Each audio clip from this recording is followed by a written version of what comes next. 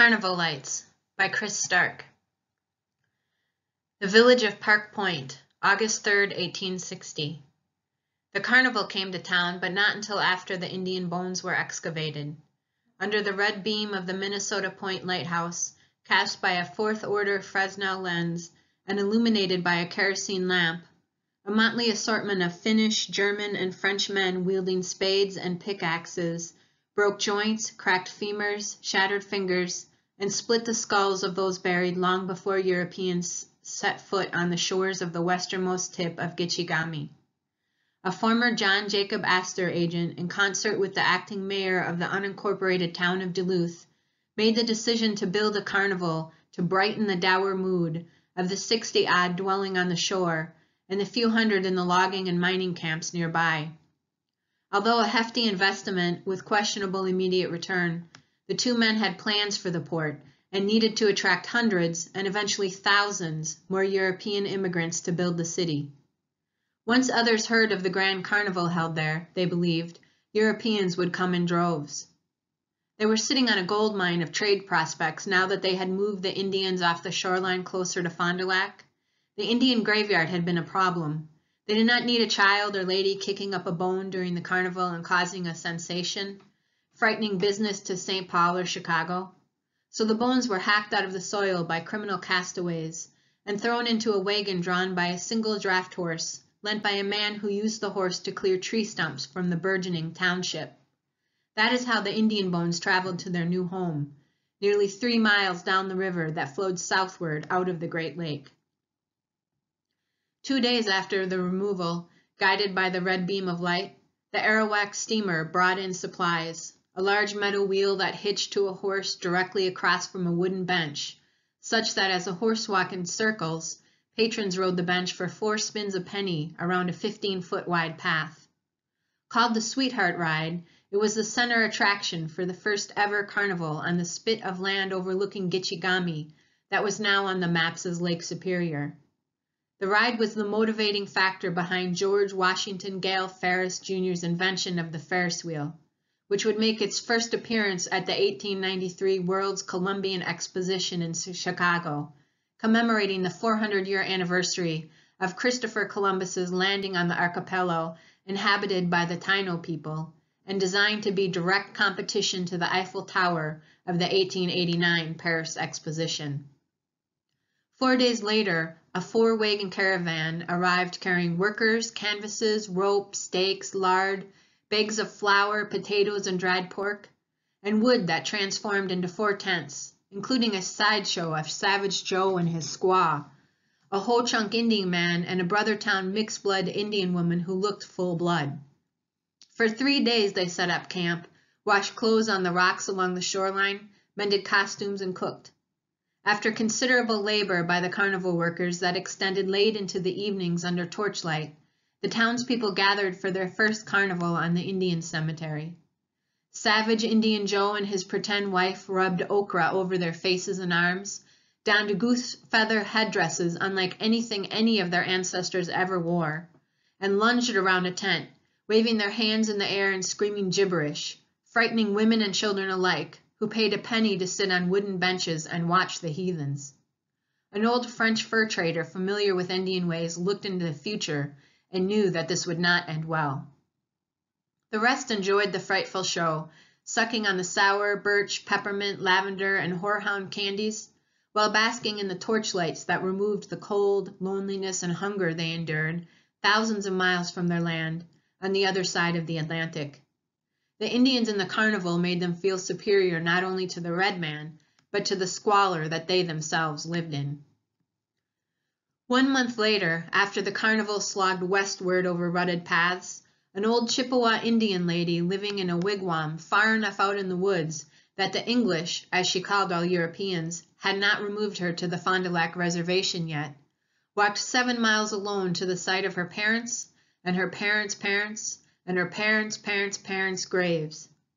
Born in 1784, her grandmother had told her one night when she was a girl of 9 that their people knew the time would come when more and more English would arrive, first by ships over water and later by ships in the air, bringing great death and destruction, the Wendigo, the cannibal spirit.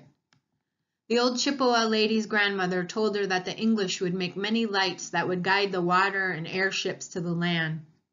One day there would be so many lights they would no longer see the stars and barely know the difference between day and night. All those lights, the old woman added, would make it hard for the Indians to see the star people, our guardians and guides, and we will slowly lose our ways. The lights will steal our people. The old Chippewa lady, then a girl, stepped outside the wigwam to look at the star people, hundreds of bright lights in the black sky. Her dog, Animush, stood watch at the edge of the clearing. The moon hung full, just over the tops of the bare tree branches, their leaves the size of beaver ears. She couldn't imagine it, what her grandmother said about not being able to see the old ones. She bit a piece of tree candy her Nokomis had given her and slipped inside the wigwam, nestling into the warmth of her grandmother's belly and the beaver pelts they slept in. Now stooped, in a long skirt, with a red willow basket over one arm, the old Chippewa lady wandered the shoreline where the carnival had been, occasionally bending over, setting something she picked from the rocky shoreline into her basket. Unseen, except by a curious Finnish boy who watched her, she moved through the village of Park Point with the boy like a white shadow behind her. Crossing the spit of land into the unincorporated town of Duluth, a stray hound whose Finnish master had died 6 days after arriving on a ship, leaving the dog to fend for herself, lunged at the old Indian woman, flinging the contents of her baskets onto the dirt. The old lady yelled words unintelligible to the boy and kicked the dog in the face, scaring it away. Kneeling, she regathered the contents of her basket and disappeared behind an Englishman's tar paper shack. The young boy ran to where the woman had disappeared. Seeing no one, he searched the ground as he had overheard men discussing their quest for rocks that would make them wealthier than the Tsar. Whoever that was, he thought. The boy's mother had recently died giving birth to a baby sister who also died. His 8-year-old sister took over cooking, sewing, and stoking the fire at night while their father searched for work in the logging camps further north. The children were starving. Near where the dog bit the old woman, his eye caught a pearly white shape in the dirt. Grabbing it, thinking perhaps it would be the special rock the men had talked about, the boy ran lest one of the men take what he had found. Long and smooth, about the length of the boy's middle finger, he gave it to his sister, who mistook it for a bird bone and boiled it in the water she'd collected from the Great Lake for their dinner that night, and the next night, and the next, and then the one after that. East. In Ojibwe ways, the east direction is where the Ojibwe come from. It is the spiritual direction. Pine Township, Minnesota, Goodhue Reservation, August 1969. The blazing red and blue light from the cruiser careened off the windows, utensils, and faces of the women and men eating at the truck stop diner. No one paid much attention.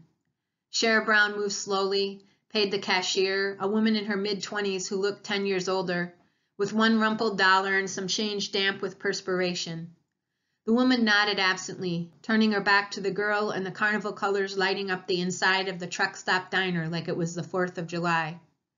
Cher took the hunk of homemade cornbread wrapped in plastic, with a red Dale sticker on the side holding it all together, and put it in her pack along with 2 damp cans of Coke, some face makeup, a sky blue Bic lighter, and a pack of gum. The important thing, she thought, was to not panic. The cop was not there for them. Moving slowly, methodically, she kept her face as impenetrable as those around her.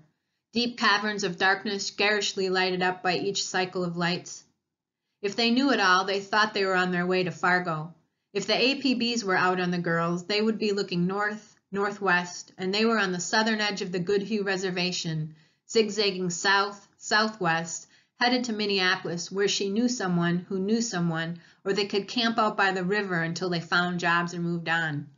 Whenever the girls had discussed leaving, Cher had always talked of returning by spring, in time to put the seeds in the ground, with the hope her brother would have already left for the war. Chris listened to her cousin, older than her by 2 months and 6 days, but she did not reply. Chris knew she was not going back. Cher strapped the pack over her left shoulder and looked at the woman's back.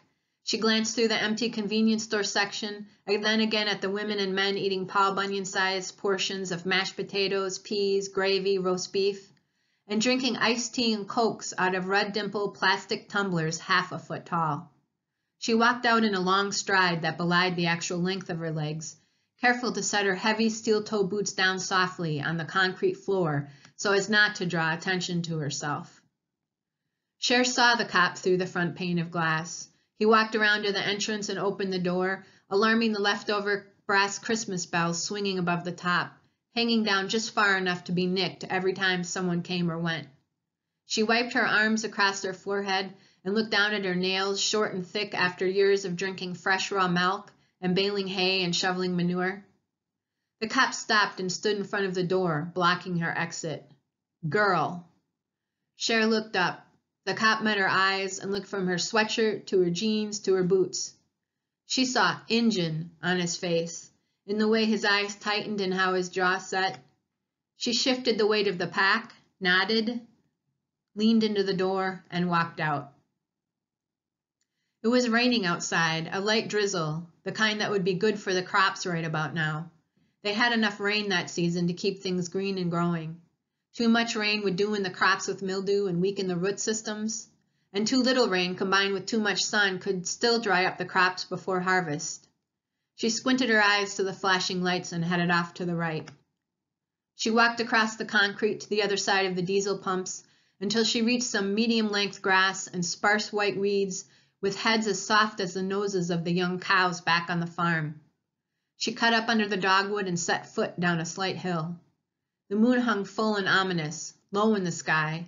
Cher thought of her grandmother, Ethel May Brown, passed over nearly a year now. "A bunch of bunk," her grandmother said when the radio discussed the astronauts' training schedules or the date of their scheduled flight, July 20th, 1969. She'd swat the air with her hand. "Yeah, sure. They're on the moon now planting their flag. White people say anything and take everything." I want to thank you for your time listening to me on my book, Carnival Lights, which is due out in April 2021, released by Modern History Press, available anywhere books are sold. Miigwech, and have a good day.